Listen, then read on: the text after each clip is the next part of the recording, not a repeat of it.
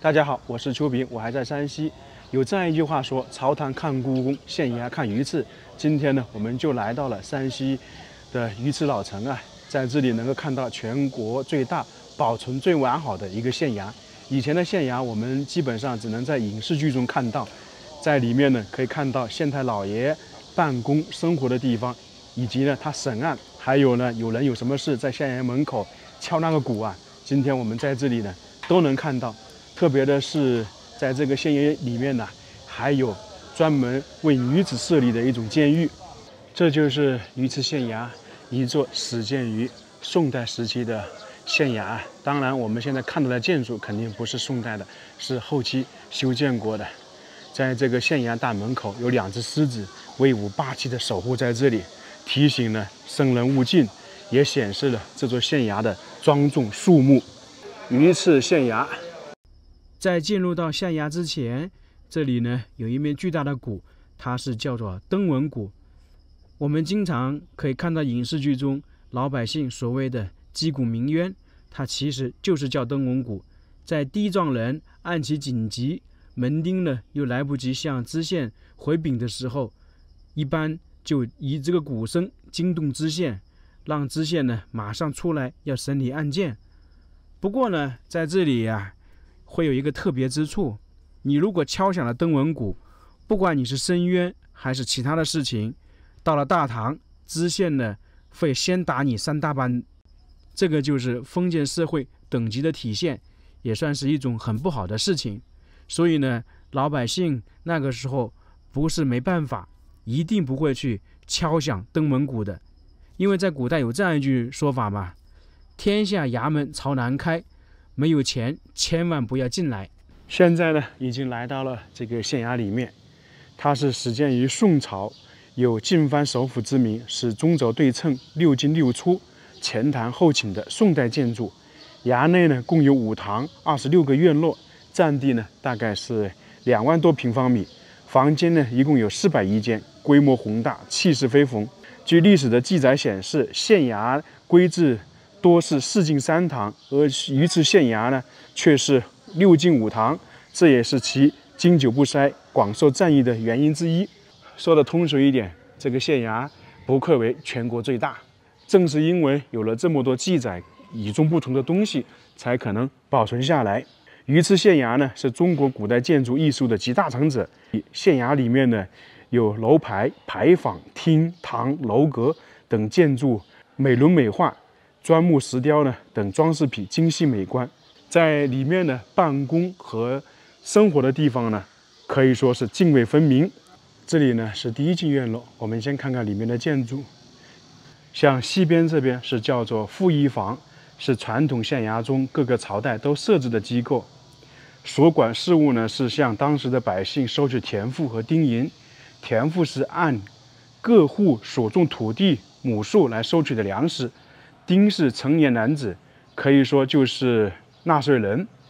丁银呢，就是按照丁数收取的银两。在这里呢，还得说一个事情啊，大家应该对摊丁入亩、火耗归公应该非常熟悉。那个是雍正时期非常重要的改革，就是说在封建社会上千年的那个丁银呢，就被雍正取消了。当时的摊丁入亩就是把丁银分摊到田亩当中，首先就是在山西试行，是在雍正时期，这个是一项伟大的改革啊。继续往前走，就是县衙的第2道门，这也是整个县衙等级最高的门，它叫做仪门。很多人听到仪门可能会觉得是礼仪之门，也确实是啊，它的规模基本与县衙的正门相同。大家看一下这个仪门，它是立于数级高的台阶上面，青墙灰瓦，屋梁朱门，并附有呢黄铜大堤，极其的威严庄重。不过呢，这个大门呢，平时是不开的，只有科举开考、新官到任、迎接上级官员等重大活动庆典的时候才开启，以示隆重。同时呢，开启的时候有礼炮啊。那么这些官员，包括县衙里面的工作人员，是从哪里进出的呢？那么他们平时呢，就是从左右两侧这个门进出的。这2个门也是有说法的。东门也叫人门，就是县太老爷以及工作人员是从这里进出的。而这个西门呢，平时也是关闭的，只有那个提审人犯或押解死囚进出的时候才打开。当时的死囚必须走这个门，也叫成死门。所以说，在封建社会，什么人穿什么衣服，什么人住什么房子，什么人走什么道路，都是有明文规定的，就是等级礼法森严。这个地方呢，也体现了。在这个仪门前面还有马车，难道当时县太爷出门还坐这种马车吗？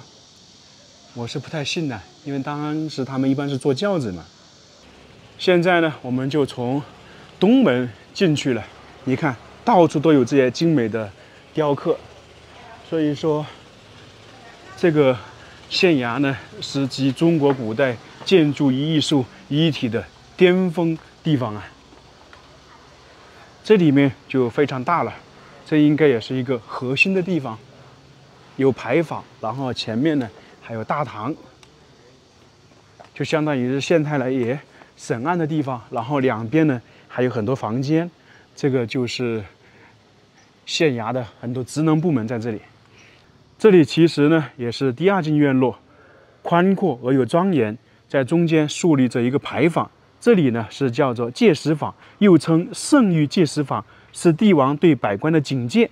一般在传统的县衙当中都有设置这个戒石坊。就说的通俗一点，你们做官呢要清廉，要公平公正，大概就是这个意思。在大院的东西两侧啊，各有一排厢房，这个就俗称的六房。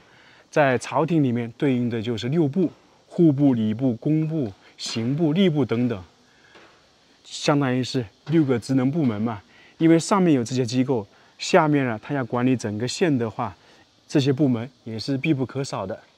这个6房的排序很有意思啊，它东边是礼、吏、户，而西边呢是兵、刑、工，相对应的话就是文在东面，武在西面。在古代以东为上，所以这也体现了封建秩序的无处不在。我们经常说7品县令9品芝麻官，既然我们来到了这个县衙，那就得了解一下中国古代封建社会的那种官制。中国古代封建社会选官制度呢历经变迁，屡次呢有所变更。特别是周秦时学在官府，世袭公卿，那个时候有所谓的贵族嘛，世袭。而到了战国时期呢，比较重军功，像商鞅变法有那个军功制度，好像是24等军功爵。两汉呢举孝廉，就是相当于是推荐。魏晋南北朝时期呢是9品真正制度，9品真正制度使当时诞生了一大批门阀士族，所以有这样的说法嘛：1000年的那个家族流水的王朝，你像魏晋南北朝时期，包括隋唐那个时期的皇帝啊，都是那些门阀士族轮流坐庄，有时候换来换去，其实本质是没有变的。而我们最熟知的可能就是科举制度，它是始于隋唐，因为隋唐的皇帝他也是门阀士族过来的，他坐稳江山之后，他就想打击这些门阀士族。当时很多官员呢都是门阀士族的人，所以他就想着用科举考试选一批不是门阀士族出身的人。到了清朝，科举制度才废除了，历经了1301年，是封建社会中后期主要的选官制度，其实呢也相当于是最长的一个选官制度。再来看一下古代的那个官服，你像这个是将军的，典型的清代将军的风格。前方这个就是县衙里面最核心、最重要，也是单体最大的建筑，它就是大堂。大堂呢是县官处理政务以及举行各种礼仪庆典和公堂审案的地方。在这个地方呢是叫做幕爱堂，你看它是建在高台之上。幕呢是管理的意思，蕴含着知县在大堂会审时要施爱于民，仁爱审判。就是我们刚才看的那个戒石坊一样的公平、公正、勤勉等等，因为这个代表了那个古代封建社会朝廷的威严嘛，所以这个地方呢是非常重要的。大家看一下这个大堂，真的是与众不同啊，很威严很大。它是面阔5间，进深3间，是一个非常庞大的县衙。这个就是大堂的内部，当时县太老爷在这里审案。大家看一下，最上面有一个正大光明，据说啊，这个是赵匡胤的遗迹啊，因为赵匡胤来过这个地方，不知道真假。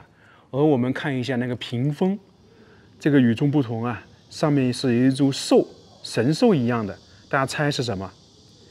它这个神兽呢，并不是原版存在的，而是朱元璋当上皇帝之后，他创建了一个兽，叫做贪。这只贪兽在这里的意思就是说，它什么都吃，包括金银财宝，然后呢，吃的肚子圆滚滚的。然后他看到天上的太阳，他也想吃，结果呢是去吃太阳的路途中啊，跌落万丈深渊。朱元璋的目的就是告诫这些官员，你不要贪，贪被我发现了之后，或者你贪多了，你可能撑死，要不然你就被我弄掉了。所以这个就是朱元璋单独创建的一个字，一个动物。我们来看看这里，大家看到没有？有一个鼓，然后旁边呢有很多那种架子，放了一些木头，这个作用很大。我们刚才在外面看到灯文鼓，那么在古代呢，封建社会，你敲了灯文鼓，不管是好事还是坏事，是申冤还是告状，先打3大板再说。这个3大板呢，可以看到上面是方的，下面是圆的，这个也是有含义的，就是说你用方的打，就证明轻轻打你没事，但是如果用下面的圆的打你的屁股的话，那你可能这后半辈子都在家里躺着了。这是古代封建社会的一种黑暗。那么有没有解决的方法呢？有，因为是这样说的：天下衙门朝南开，没钱的话，你有理也莫进。就是说，如果是富裕人家，他要递诉状的话，他会做准备工作，就是说防止别人改或者被别人扣了，他就用钱先打理，就敲灯文鼓，先把钱打理了之后，用那个大板打你呢，就是轻轻的打。但是如果是普通的百姓来告状的话，就用这个圆的打你，圆的打就会打得非常狠。在所有的县衙里面，大堂过后基本就是二堂，这里也不例外。这个二堂呢，也是知县处理案件的地方，只不过呢，二堂审理的是一些小型事件，比如民事纠纷。那同时呢，有时候县令晚上召集下属议事，也是在这个二堂。这个二堂看起来比大堂小了很多啊，它是面阔3间。不过呢，麻雀虽小，却是五脏俱全。二堂内的设备与大堂相比呢，也同样机智。在这个二堂里面还有2个雕塑。这个是展现了100多年前发生在这里的事情，一位是张之洞，一位是严敬明。光绪8年，张之洞从亥州请来了刚刚补入副部尚书的严敬明，秉烛夜谈，清查库款之事。这个非常逼真嘛。那大家觉得哪一个是严敬明，哪一个是张之洞呢？在二堂有一个院落呢，比较有意思。我们经常说九品芝麻官。那在这里办公的就是九品芝麻官，他是叫做主簿院，相当于是县令的秘书，也是俗称的3把手。他主要是管理田亩、税收这一方面的。九品芝麻官形容就是他，他也是有单独的院落在这里办公的。因为一个县衙管理的事情是非常多嘛，他是户籍也归他管，这里面以前是他办公的场所。大家看看这些院落，都是一环套一环，一个院落套一个院落，其实跟那个山西的晋商大院是异曲同工之效的，只是说建筑的形制有点不一样。在这里还有个武备库，就是县衙存放刑具以及一些武器的地方，他们是由那个典史管理。这边不知道是不是花园还是什么。太大了，还真的有可能是啊！你看，这里有很多这种走廊、亭子，应该就是知县的后花园，前面可能就是内宅，他那个生活起居的地方。因为整体县衙是前堂后寝嘛，基本上的县衙都是这样布局的。现在去三堂看一下，我们一开始说它这个县呢，院落比较多，从这里1堂、2堂、3堂、4堂也能够体现得出来。前方那个建筑呢，就是3堂。3堂呢是知县与师爷讨论日常工作，以平日批示公文、用意花钱的地方。师爷其实算是知县的那个心腹啊，在这个地方呢，叫做俗称的签押房。这个3堂比刚才我们看的2堂呢又小了很多，也是面阔3间，里面呢应该是比较简单吧。在3堂这里呢，也有一副楹联，写的是要办事莫生事，要任怨莫敛怨。然后呢，下联是可信力勿尽力，可急功勿喜功，告诫知县时时刻刻要警醒自己，以身作则，任劳任怨，为百姓办实事，做一个合格的父母官。我们现在去里面看一下。一般知县呢，他除了每天上午升堂理事之外，一般都是在3堂处理日常事务，就是和下属研究工作的地方。这房屋太多了，基本上每一栋房屋呢都有它的作用。这个是东西配房，是县城师爷以及乡绅参与帮助知县整理政务的地方。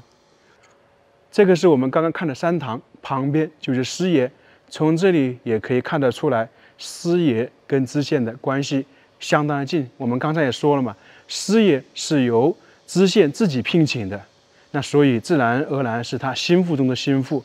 然后再远一点呢，就是钱粮库。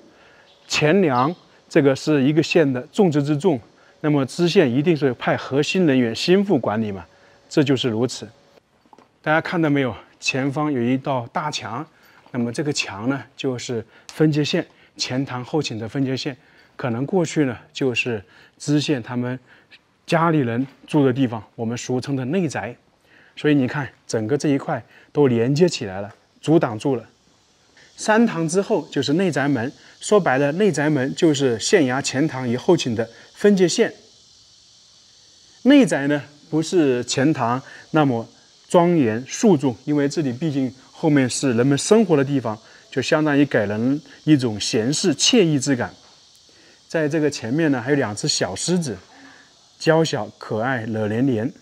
在这个前面呢，雕刻也是非常精美的，因为生活的地方跟办公的地方毕竟还是不一样嘛，所以它自然而然装饰的呢，相对来说富丽堂皇，或者是比较精致。我们刚刚是从3堂那里过来的，那么到了这里有一道关口，这里其实是守卫的，就是门丁房或者是伙夫房。在其他的县衙也能够看到，过去呢把看门的人叫做门丁、门子。旧时的门子虽然地位不高，却是知县的亲信，有事相求的人不少。落叶任知县必须有门子通禀报知，许多相求者呢为引荐方面，常常呢对门子做出一些事情，所以我们经常说走门子，这个就是这样的说法。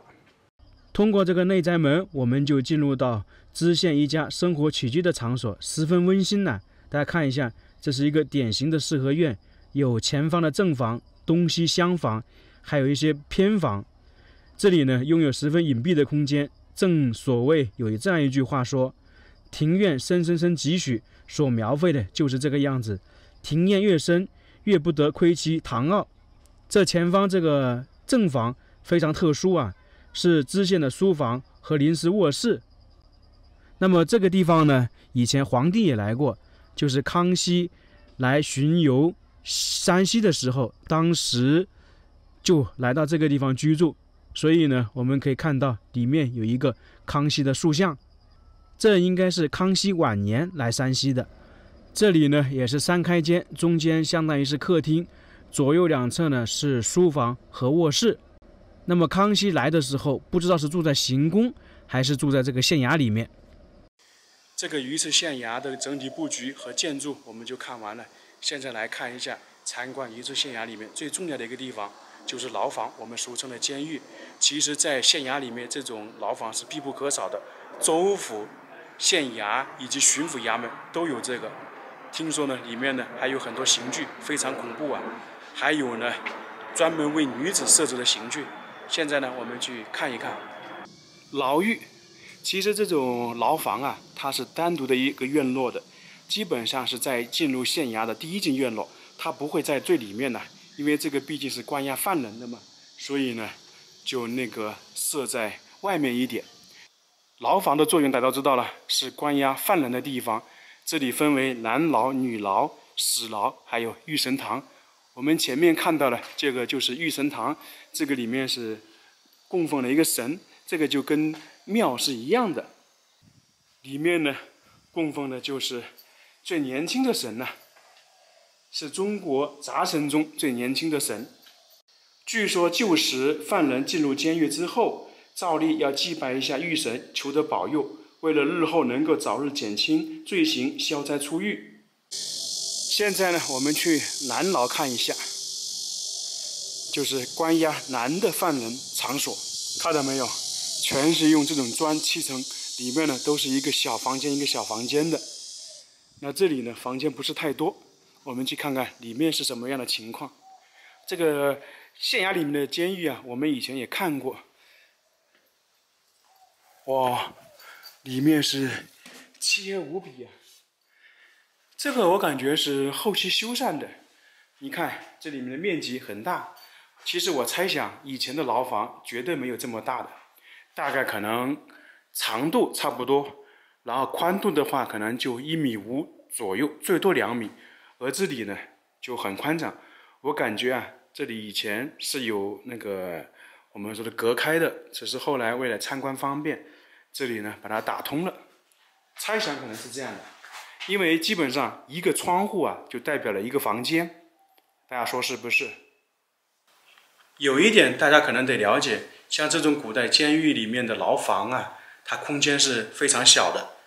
我们刚才说它一个窗户可能是代表一个牢房，那么其实它一个牢房里面呢住的人可不少啊，可能5-6平方米要住好几个人，所以他们有时候生活呢基本上是不能躺着睡的，要坐着、靠着、蹲着睡。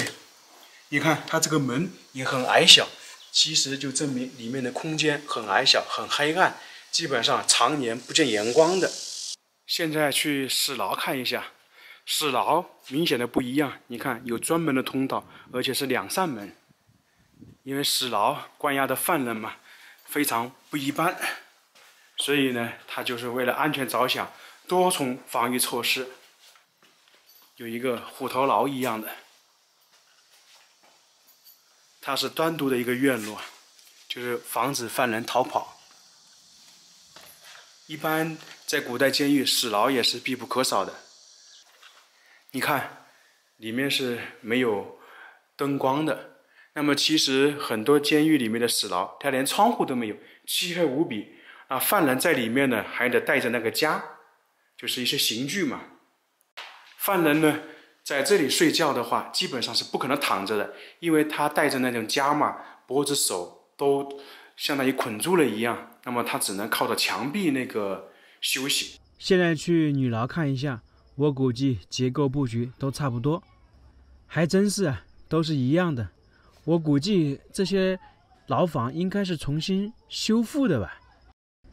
在这里看到一个比较独特的东西，看起来像一只驴，这里的称呼是木驴，它是一种刑具啊。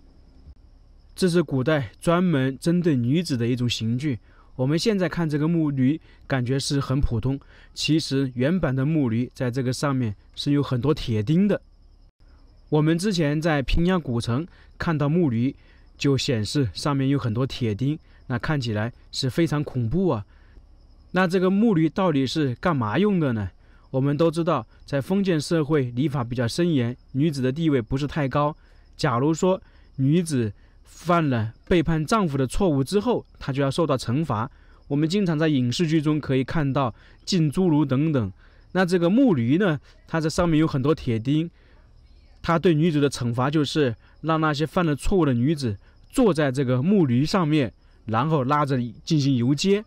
人身上任何一个部位被钉子扎进去都会流血，而在那个时候还拉着木驴进行游街，听起来就让人胆战心惊、不寒而栗的。所以也可以想象出来，封建社会那些刑罚是非常恐怖的。这里呢是一些刑具，像这个大家都认识了，头在这里，手在这里，这个是非常重的。你如果人带着行走是非常困难的。经常在影视剧中可以看到一些重刑犯或死刑犯都要带这个，然后呢你要发配边疆，发配到哪个地方也是要带这个。这里有一幅图，我们刚才说的木驴就是这种，你看上面呢有很多钉子在上面，女子坐上去非常痛苦啊。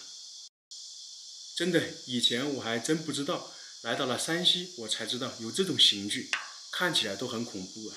因为在影视剧中大家应该是没有看过的。